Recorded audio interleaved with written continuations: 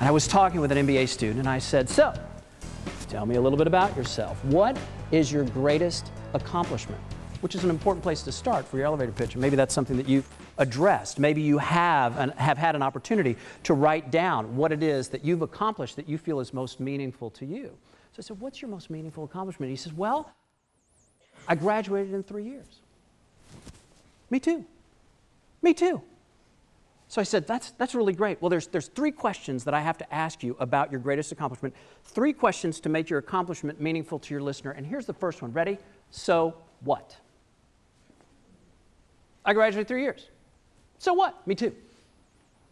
I know how to play the oboe. So what? Me too. Not really, but if I did. Acting, what can I say? But think about it.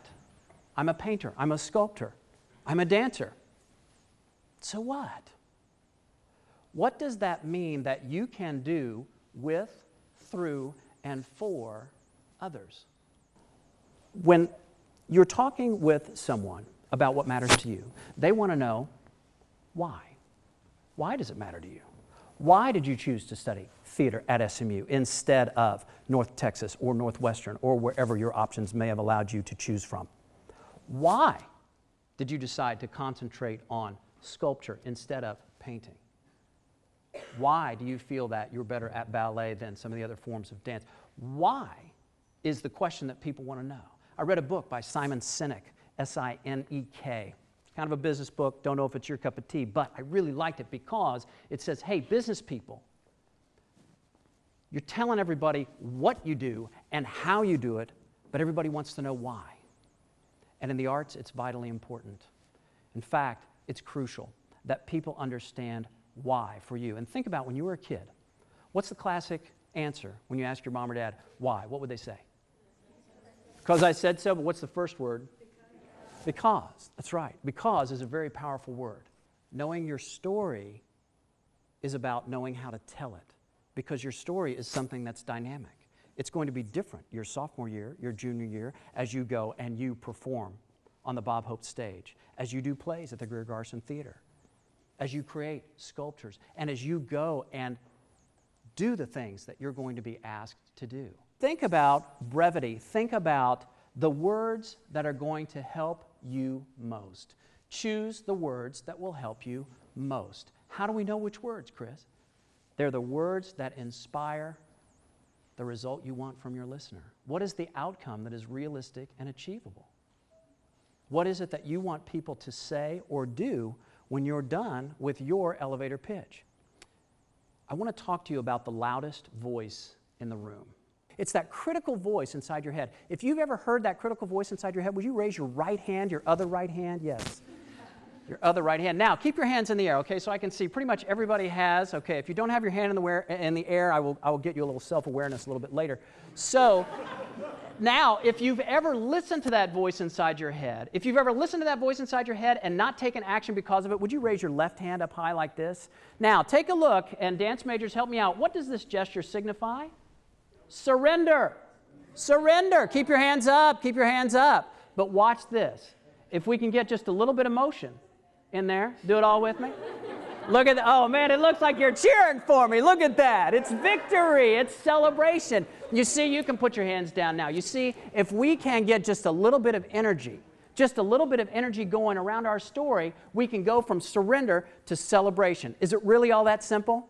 Yes, it is. Thank you very much. Have a great day. I appreciate it. No, I'm kidding. It's not all that simple. Wow. Okay. See, you got, these guys are going, after my senior year, I'm going to do that. I'm going to do that too. The stories we tell ourselves are critical, and they can separate surrender from victory. You have the power to tell your story. So let's work on that right now. Let's work on some things that we can do to tell your story. And remember, when you're giving your elevator pitch, don't think of it as a pitch. Don't think of it as you're going to speechify somebody into submission or you're going to give a monologue. Please, back up the truck, Gunga Din. Don't. Just don't. Your elevator pitch is not in pentameter. So, What you want to do, though, is have a conversation. So how do the best conversations start off? With a smile.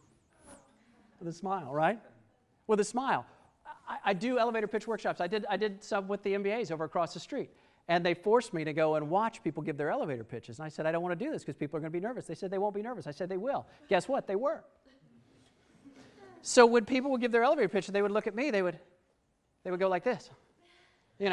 Hi. And the breathing gets shallow and everything like that. And it's like, look, just relax. The people that you're talking to want to hear your story.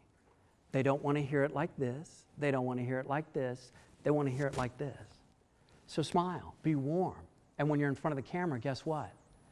Think of that camera like your friend. Hello, old friend. It's been so long. Think of the camera like your friend so that you are warm. Why? So that people can access your information, so they can get your status. If you're frightened or terrified or thinking, oh my God, I don't have anything to say, you better have something to say. Haven't you done the assignment so far? Sure. So what is it that you want to talk about? Your accomplishments, followed by those questions of, so what? So what? Because you've done this, what can you do with, through, or for others? And if you say, you know what, Chris, I'm 18 years old. The greatest thing I've ever done was play Conrad Birdie at Jenks High School in Tulsa, Oklahoma. I don't know. Fair enough. But what is it that you would like to do? What is it that you hope to do? What is it that will be satisfying to you to do as an artist? And then follow it up with two things. Why? And how about a because? Really show what matters to you and show what you can do with, through, and for others in a collaborative art form. Okay? So, I said we were going to work on some things, so let's do it. Now, if I ask them to write, they're going to pop out their laptops. So, here we go. Write down 3. Accomplishments, characteristics, or things you hope to accomplish at SMU. And you may have already done this. You may have already said, hey, wait a minute, I got this on my assignment already. Okay, well, cut and paste. Cut and paste. But what are the 3 accomplishments? Yes, yeah. The three are, what are your greatest accomplishments? I have to check my notes. What are your characteristics? What are your most important characteristics? And by characteristics, I mean, what is it that I need to know about you? Okay?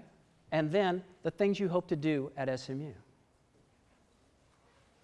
Let me ask you, do you think it's good to start an elevator pitch by saying, hi, my name's Tom Smith. I'm an art major at SMU. Do you think that is that powerful? Is that compelling? That's yesterday's news. That's yesterday's news. And in my elevator pitch seminars, I say, start with what matters most. And what matters most in the best elevator pitch is what your listener is thinking about. What can you do with, through, and for others? What is it that separates you from me, other than the sport coat, right? What is it that separates you from me, from her, from someone else who is also diligent, hardworking, that sort of thing? It's hard, isn't it? It's hard, isn't it? But how about this? Because I'm diligent, hardworking, and loyal, I'm very interested in finding out more about what's your major? Theater. I'm very interested in finding out more about what's going on in the summer program here at Steppenwolf. And I'd like to know, could we connect via, I don't know, Facebook? I've heard it's going to be big. LinkedIn? Right? Could I maybe get a business card from you? Could we go have coffee and talk about? You see, the new elevator pitch is a conversation. And the best elevator pitch ends with an invitation. An invitation. It's not where you close somebody. Can I join your theater program? Whoa, back off. Hold on, killer. How about we create a relationship? You know, I always said that the best thing I ever did, that I ever made on stage, was a relationship. Better than any of the characters that I ever created, the relationship was what I always tried to build. And if that relationship was true and honest, the play seemed to flow from there. And I still try to do that today. So if these words resonate with you, and what you believe in is similar to what I've said, or even it's vastly different, let people know what you believe in. and see if it resonates with them. So the things you hope to do at SMU can be phrased in terms of potential opportunities for you. What are you going to do this summer? What would you like to do this summer? And who are the people that could help you to get there? Who are the people that could help you to get there? I give you a concept. I know it's early in the school year, but I give you a concept. You ready? And I need a prop, like a good theater major. I need a prop, and here it is. So, back row in the blue shirt. What is this? It is an empty chair. That's exactly right. The empty chair represents the person or persons who you would like to come into your life to create the accomplishments that you would like to have at SMU. The empty chair represents the person that is not here now, but if they were, they might sit down and say, tell me a little bit about yourself. Tell me what you'd like to do this summer. Tell me if you're interested in joining up with the Kitchen Dog Theater here in Dallas. Tell me if you'd like to visit my gallery. Tell me what you think of my aesthetic. Does it match up with yours? I understand from the dean that you've been working on your concept of what artistic integrity and aesthetics are, so tell me a little bit about that. The empty chair represents the person who, if they came into your life right now, they could accelerate your dreams and your goals. We all have things that we hope to do, that we hope to accomplish in our wildest imagination, that life that would make us say, wow, wow, I can't believe, ... Who can help us to get there? Nobody lives on the island of ballet. As I said before, it's all about collaboration. It's about the people that can help you. And right now in your life, you have an opportunity to put the talented professors at SMU in the empty chair. They want to know about you. They're going to ask about you through assignments. They're going to ask you to write down your elevator pitch. They're going to ask you to talk about what's important to you and what you've learned. But be sure that you talk with them as well about what it is that you aspire to do. Let's talk a little bit about that. What are some of the things that you hope to accomplish after SMU? That was the things you hope, afterwards, the things you hope to do at SMU. What do you think, beach t-shirt right here? Since I don't have name tags, I got to call you out by what you're wearing. What would you hope to accomplish at SMU? Get better at what I want to do. Which is? You're a trombone player. And if you were to get, what would getting better at trombone, what would that mean? Would that mean you'd be better at theory, or would it mean, just placement, or what does that mean? Dedication to practice and just general knowledge for everything that would help you succeed in that. Mm-hmm. Like theory and yeah. Interesting. But what if you were evenly matched? What if you and this gentleman here, who's probably not a music major, are you? Actually, I'm a trombone player. Get out of town. And for my next trick, wow. But I'm sitting here and I'm the conductor. I'm the guy who does the jazz orchestra here. Are you guys in the jazz orchestra? You are in it.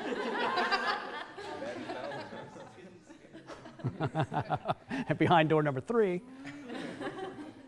So he says, guys, you're pretty evenly matched and stuff like that, and I'm going to be making a recommendation for whatever music group it is that you'd like to maybe intern with or work with this summer or something like that.